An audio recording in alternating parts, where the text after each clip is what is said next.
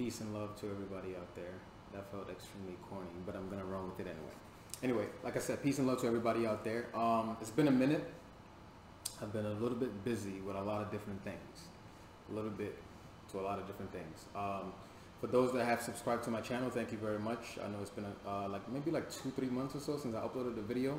For those that have not, you can search LL Cool space JUWON on YouTube, or you can look at me on Instagram, LL Cool JUWON.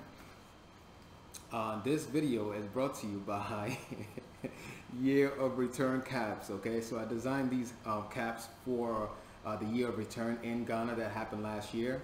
I have different colors. You can go to the website. It is yearofreturncaps.com, and that is not what this whole video is about, but this is what's paying the bills, I think. So I'm just using that to to market this real quick. So yeah, check it out. Multiple colors, different sizes. I mean, it's like a one size fit all. So yeah, anyway, check it out. This video, I am going to be talking to you about my trip. I spent about a month traveling to different parts of Africa. I'm sure some that follow me on Instagram would have seen it. I went to Nigeria, Senegal, Ghana, and and then I stopped in Kenya. I stayed about, the Kenya was probably the shortest trip. Other than that, in Nigeria, I was there for about 11 days, Senegal, 8 days, Ghana, I think about 12 days. So this video, I'm going to be telling you the positives and negatives of those countries that I visited. I will also tell you if you should visit those countries and which country I think you should visit. For those that don't know, I am African, right? I'm Nigerian, so obviously if I'm visiting Nigeria, people might think I might be more biased because I'm already Nigerian, but I'm going to try and be as honest as possible, okay? First country that I went to is Nigeria. Yes, I've been to Nigeria before. I went there twice last year. So being in Nigeria is like being at home. Nothing really, I didn't really learn, I didn't really do anything spectacular this time, except eat a lot of different foods that I haven't had in a while. I do plan on going back ASAP just so I can learn more. I try to go to a lot of the African countries now because there's so much history there that we don't have access to in general. So whenever I try to go there, I try to either maybe go to a library, go to a museum, see what I can learn, because a lot of those things are hidden from us, right? So, and history is very, very important. So, positives of Nigeria. Let's see. Nigeria is home. That's one of the positives. Also, if you feel like I'm talking about your country and maybe I said something wrong, if you think I said something wrong, or if I forget something, feel free to leave it as a comment or feel free to DM me if you want. We can have a conversation about it. Positives of Nigeria. Should I start with the negatives first? Let's start with the negatives first, right? Negatives of Nigeria. No electricity or no constant electricity. For Nigerians, you already know this. This is not even something new. I'm sure everybody's like, oh, it hasn't gotten better yet.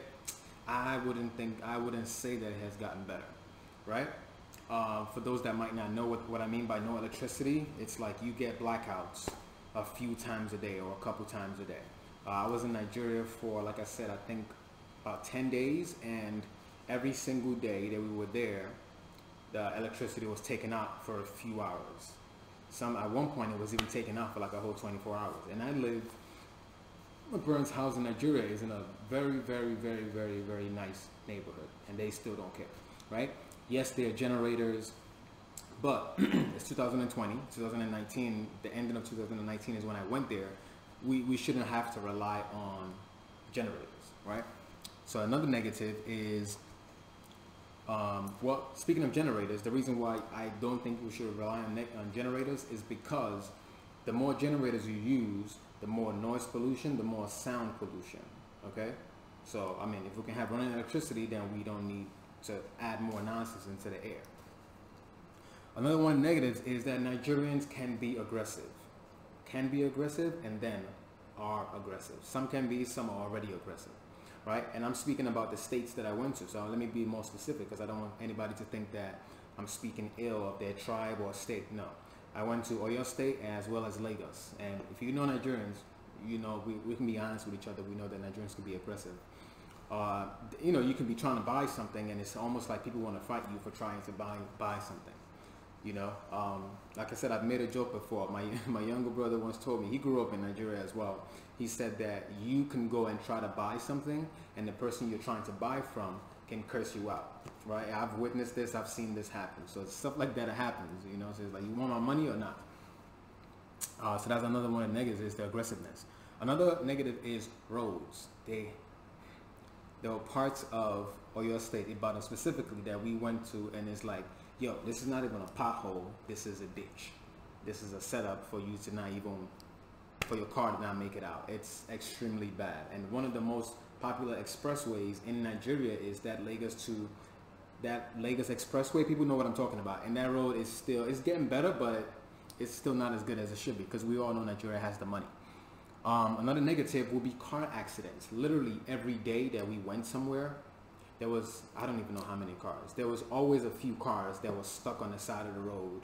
Some kind of car accident or a car breakdown every single day. At least a few. And a few is more than 3. Okay, every single day. And, you know, that's dangerous because, one, you know, it doesn't look good every time you're driving. Car accident, car accident, car accident. And another one of the negatives is the taxis and like the buses, the big buses. These buses have been around for decades, and they're literally running on their last breath. And people are still driving it like they fully function. Some of these trucks or buses don't have functioning brakes. They don't have any tail lights. So imagine the kind of danger that's in. No, I'm not making fun of the people that drive it and so on. I understand that it's tough. But you also got to think about safety of yourself, your passengers, as well as safety of others that are on the road. You know, that's also why that Nigerian mentality is pretty bad, because a lot of people just think for themselves. Another thing that's negative is the traffic. In Oyo State, we ran into a lot of traffic, but no traffic beats the traffic that we ran into in Lagos. It literally took us about 2 hours and change to get to a 10-minute drive, or to go through what would have been a 10-minute drive. We were stuck for about 2 hours. And this is not even an exaggeration. People that live in Lagos will tell you this. You can be stuck in traffic for hours. And absolutely nothing you can do. And part of the reason why that traffic is so bad is also the mentality, because people would literally almost crash their car to make sure you don't get in front of them. You know, it's very, very, very bad. And that mentality, honestly, it's like a sickness. And that's one of the first things that Nigerians need to get rid of or work on before we can even progress. Now, that sounds like a whole lot of negatives, right? I know. But now let's get into the positives of Nigeria. Food. Yeah, the food is pretty good. The food is very, very good. No, this is not because I'm Nigerian, so automatically I'm going to love Nigerian food. I've had Liberian food that I think, or that I would say, is better than some Nigerian food. I've had some Ghanaian food, well, maybe one, because we'll get to that later. But I've had Ghanaian jollof from someone before, and I felt like that was very, very, very, very good. Right? So good food to me is good food. I'm going to be honest and blunt. And I've been to a few countries, so yeah, Nigerian food, it tops it all. Okay? It tops it all. Just different types, different things for breakfast, different things for lunch, different things for dinner, different type of stews, but let's not even get too excited about that. The women. Nigerian women are beautiful. They also braid the best. They also braid the best, hands down. Every single African country that I went to, nothing looked as good and as neat as the women that braid hair in Nigeria. Like, hands down. Let's see. And they have a lot of art, lots of talented people. People will make art or make materials out of like anything. You know, they have a lot of talent. Nigeria is a very, very talented country. It's just, we're not, I don't even know. We're not doing as good as we could be, right?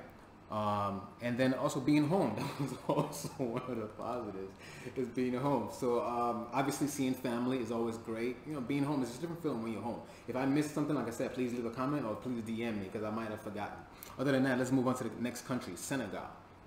Now, here was a little bit of culture shock for us when we got to Senegal. You're going from a country like Nigeria, which is very, very aggressive, and then you get to Senegal, which people in Senegal are extremely calm. And it's like unreal, because one, we get to Senegal, and they look like, no, they don't really look like Nigerians like that. In terms of they're black. So, you know, these black people, you see them wearing the traditional outfits, but they're speaking French. Right? So let's start with the negatives. Negatives of Senegal, the taxis. Right? Yes, Nigerian taxis are bad, but the ones in Senegal are pretty bad as well, right? We almost had to play a game of, okay, let's see which taxi we're gonna get. No, that one looks terrible. I want to make it tomorrow. That one looks like it's gonna just fall into pieces. So we're gonna go with this one that might not have brakes. That's how bad the taxis in Dakar, Senegal is. Dakar, Senegal, as well as Sali. So we stayed in 2 different parts of Senegal. So the taxis are pretty bad, but the roads are perfect. The roads are perfect. And, oh, so that's a positive. Yeah, the roads are perfect. Let's see, what else is a negative? Negative is also for me, because I'm vegan, a lot of their dishes revolve around meat and rice, right? Yes, they have some fruits, but not as much fruit as they should have because they have a lot of sun and water. So a lot of their foods will revolve around meat and rice. Literally, we had to eat rice like every day, right? Their 2 most popular dishes, yassa. You ever heard of yassa? Probably one of the best things you would ever taste. It's like a bunch of onions soaked, seasoned overnight, however they make it. It's very, very, very, very good. And then they have the chebujen, which you can get with fish or chicken, but it's pretty much like their own their jollof rice. They started jollof rice. Their jollof rice, and then they have like vegetables around it, and then they top it off with meat. Okay, I tried that as well. Obviously, without the meat, with the vegetables, it's pretty good. It's pretty good. I'm also going to be doing another video. So after this, right, I'm going to have maybe about 4 videos coming out. My next video is going to be who actually has the best food. Okay, I'm doing like a little jollof war, because I made sure I tried official Niger jollof in Nigeria. I tried official jollof from Senegal, as well as Ghana. Okay, so I'm going to be comparing all 3. What else is another negative for Senegal? That was about it. The taxis and the rice. That was about it. The positives: Senegalese men and women are dark. That's right. That's a positive. Dark. When I say dark, I mean Akon has nothing on some of the people there, because Akon is dark and beautiful. It's crazy because, you know, especially coming from a place like America, where it's like black or darkness is not really meant to be something positive or something good. Being in a country like Senegal is like their blackness is just so strong, and it's just a beautiful thing to see. They're men, like they're law enforcement officers, like in the airport, or police officers. Majority of them very, very young. Not young like teenagers, but young like maybe early 20s and so on. Young, tall, and dark. And they just look like, don't even try it. That's what they look like. And I loved seeing that. You know, I think also things like that help with handling situations and corruption and so on. Because a country like Nigeria will have a lot of older police officers who, it's just a whole different story. But Senegalese law enforcement on point. Let's see, well, another positive of Senegal, lots of accessories and lots of things to buy for men. I think a lot of things in Senegal cater to men. Not sure why. A lot of them are also Muslim. They also speak French. But a lot of accessories for men. This right here, this beautiful thing I got around my neck, I got it from Senegal. Okay? A lot of accessories for men. Let's see, dark and beautiful. They have electricity, right? Constant electricity, no blackouts, no nothing. They have Wi-Fi, they have internet. I was watching Netflix for some time because I was, you know, when I didn't have anything to do. And they're not aggressive. They're not aggressive. The car is so beautiful that myself, I had to check myself, because going into Senegal, I honestly didn't know what to expect, but I wasn't expecting something that's good, not even close to what I experienced. I was honestly thinking it'd be a little bit of like a village type and just something that's not as developed, but I was totally wrong. Totally wrong all the way. I had to actually see how much not knowing affected me, because I would go based off of certain things that you see on TV or that you've heard about, but it's very, very beautiful. There's a part of Senegal where you're driving and the beach is on the right side, and they have like the gym equipment for people to work out on the beach, and then it's just a long stretch and it just feels amazing. Like I would love to go back to Senegal anytime. The only hard part is that French. I don't speak French, and French language is pretty hard, my opinion. Okay, so those are the positives and negatives of Senegal. If I forgot one, like I said, DM me, comment below, or whatever it is you want to do. Let's move on to Ghana, right? Modern day Ghana. Let's see. Oh, airports. Nigerian airport is okay. It should be way better than what it is. Senegal airport, beautiful. Ghanaian airport, beautiful. Ghana, the negatives of Ghana. 2 big ones, right? 2 big ones. I stayed in Accra, right? Different parts of Accra. The smell, right? the smell coming from their gutters.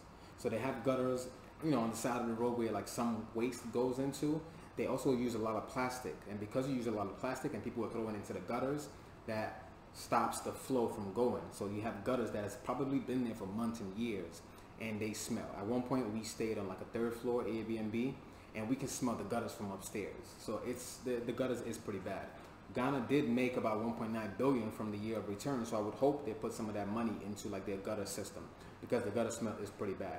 Now, could that be because of a lot of the traffic that they got because of year of return? Is it possible? Maybe, no, I'm not sure. But either way, while we were there, the smell was pretty bad. And another negative is that the men pee in public. I mean, that's not really like maybe it's not a negative to you, but I had to see too many private parts because men just kept peeing in the gutters, and you know, stuff like that. I'm just like, it bothers me because I'm very, very smell sensitive. I smell things that I probably shouldn't even be smelling.